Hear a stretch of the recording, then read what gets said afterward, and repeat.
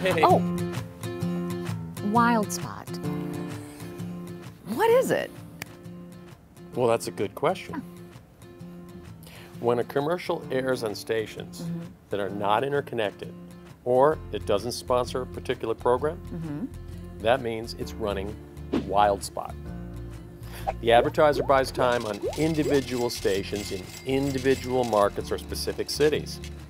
And each market in each city is assigned a unit value based on the number of television households in it. And then the performer is paid for all units of use in a 13-week cycle. What do you think of that? You know, that makes sense. But how much is that then? Okay. Well, for the wild spot rate chart, please see the section called Wild Spot Rates. Huh, look at that. You know, I'm just an actor. I didn't know there'd be math. A lot of actors think that.